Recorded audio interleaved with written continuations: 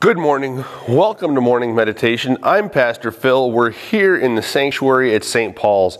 It's wonderful to have you here with us.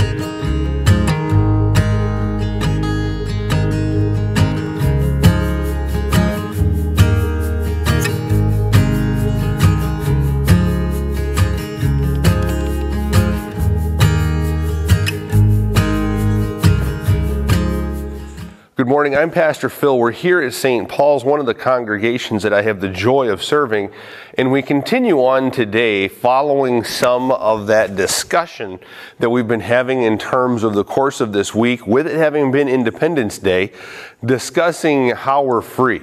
Now we're continuing on. We heard Paul begin this discussion about how we're free in Christ, and not enslaved, how there was the law given at Sinai, and he compared that to Hagar, and how we are in Jerusalem under Christ. And we rejoice knowing these things. But let's continue on, as today we're going to be looking at Galatians chapter 5, and we begin with the first verse. It was for freedom that Christ set us free. Therefore keep standing firm and do not be subject again to a yoke of slavery. Behold, I, Paul, say to you that if you receive circumcision, Christ will be of no benefit to you.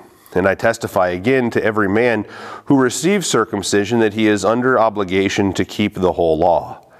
And you have been severed from Christ, you who are seeking to be justified by the law, you have fallen from grace. For we, through the Spirit, by faith, are waiting for the hope in righteousness. Now, yesterday, we talked about the idea of being freed in Christ, that because of His work, we're free. Today, we change the wording up just a little bit because we are freed by Christ. Now, the law is something that functions in our lives, and it functions in a lot of different ways. We've got speed limit signs that we should follow. We've got rules, regulations, and laws. Recently, I had to go get new tags for my truck. If I didn't get the new tags, I was going to be in violation of law. And is that an unjust law? Probably not. I don't know. That's a discussion for another day. But the thing is we have these laws. Well, there's also the law of God. And the law of God acknowledges the fact that you and I are sinful beyond a shadow of a doubt. We've done horrible, wicked things because of our old Adam that's in us, who comes from our old father, Adam. But we also know that because of the work of Jesus Christ, we've been set free. And being set free means that we are no longer under the law. And because of the work of Jesus, we get this release. We're set free by Jesus Christ because of what He does.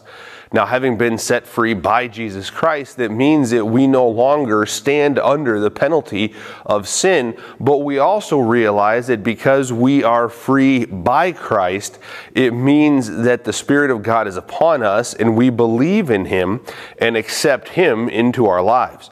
We briefly heard Paul talk about how when you turn away from Christ and back to the law, condemnation becomes yours. You can't stand in a middle ground, half condemned and half freed. Instead, what we understand is because of the work of Jesus, we are freed by Him. And as we're freed by Him, we reside in Him. The work of Christ is incredible because it does loose us from all of the consequences of sin. Death is no longer our inheritance. Condemnation is no longer our sentence.